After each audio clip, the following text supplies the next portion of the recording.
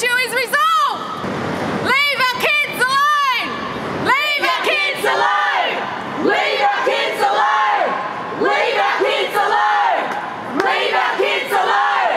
Leave our kids alone. Leave our kids alone. Leave our kids alone. Leave our kids alone. This morning I went down and joined the protest outside Channel 7's Sunrise Studios in Martin Place in Sydney. People have been coming out every day for the last week. Since early last week, Sunrise aired a segment in response to the Federal Minister for Children and Families, David Gillespie, who came out with a proposal that Aboriginal children should be adopted by more white families to save them from abuse.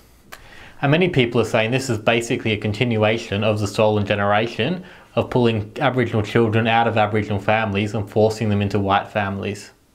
And Sunrise, on this particular segment, had an all-white panel in which one of the people literally advocated for a second stolen generation. Just like the first stolen generation, where a lot of children were taken because it was for their well-being, we need to do it again. It is absolutely disgusting to see that aired on TV. And not just that, but Sunrise were uncritical about it, got their facts wrong on this issue. They never mention the increasingly alarming statistics of Aboriginal children being taken away from Aboriginal families, let alone even dealing with the trauma this is causing to Aboriginal families. They never even attempted to explore that. They never even had an Aboriginal voice on this panel. And the censorship doesn't even stop there. I mean, the fact that people were protesting literally right in front of their studios, like you could see images through, like you see the reflectors on the glass in the studio that people were protesting. And so then Sunrise literally dropped an entire screen to black out the protest and just ran some archival footage of Martin Place. Like they literally censored the people outside protesting. And when we talk about freedom of speech and censorship, this is one of the key things that we're getting at when we see platforms that have major national audiences and are on national free-to-air televisions that people across the country are accessing, in particular Channel 7 Sunrise, have a program like this which does not include Aboriginal voices. And this is a program that in the past has had Milo Yiannopoulos, alt-right troll from America. They had him speaking and sharing his views. On Channel 7 they've had Blair Cottrell, who's a far-right neo-Nazi in Australia. And they've also given significant airtime to politicians such as Pauline Hanson. In fact, they gave her a lot of airtime before she was even elected. That helped her election campaign. So they have consistently given right-wing commentators significant amounts of airtime, and yet you see them never in your wildest dreams could you imagine inviting any of the people protesting outside to be on their show. They won't even show them in the background. And I mean, I really don't think this is for regulatory requirements that they came out in a media statement and said, because if you look at Sunrise's programs in the past, there's plenty of times when celebrities have spoken on their shows and they've shown fans in the background waving signs and yelling and screaming, and all of that's been perfectly fine to be shown there. But as soon as people protest to have their voices heard in the program, Sunrise shuts it out completely. In my mind, what Sunrise is doing is clearly censoring Aboriginal voices. Even though Sunrise has attempted to censor the protests against its coverage, the protests have been picked up by numerous media outlets across the country, in particular The Guardian, the Sydney Morning Herald, and it was featured prominently on ABC's Media Watch. In response to this public pressure that's growing on Sunrise, Sunrise Today had a program where they had 3 Aboriginal people talking about the issue of taking Aboriginal children away from families. I mean, this is something you just could not have imagined happening before people actually took a stand and started protesting against Sunrise's coverage. And this is a win.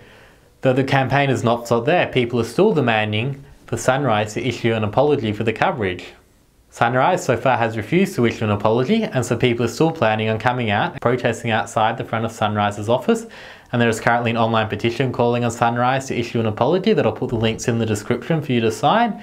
And you can keep up with this campaign on Green Left Weekly, where we've been covering it. You can find me on social media. You can see on Instagram I recently sent a photo of the protest and tagged Sunrise and Channel 7 on it, so you can go and like that photo.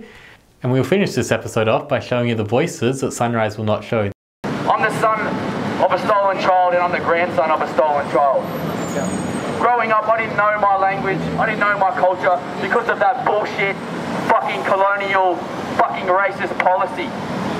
This is the continuation of genocide and it needs to be called out for what it is. No more sugarcoating the bullshit, no more tokenistic panels of people we never chose. We need an apology from Sunrise, from Drew McSween and Ben Davis and Samantha Armitage. Sack 'em! They need to go, all of them need to go. We need more inclusion in the affairs of our people! What they doing to us is genocide! Holocaust! Stop it now! None of these people want to talk about how our communities got here in the first place. 230 years of genocide, rape, murder, theft of Aboriginal land, theft of Aboriginal wages. This is what has destroyed our community. Not ordinary Aboriginal people, not our culture. Our culture has kept us strong, it's kept us together, and it's kept us unified. This is a disrespect to our culture, this is a disrespect to our people. We have smart, strong, resilient, educated black people out there, and they will not consult with us. We will not stand for it. Why aren't they doing the investigative journalism on what's happening over there on the North Shore? Why aren't they promoting it through their television stations? Why aren't they exposing the lies of Alan Jones? Why aren't they exposing the lies of this government? Black kids going into white homes and they get sexually abused and tortured and physically abused, and some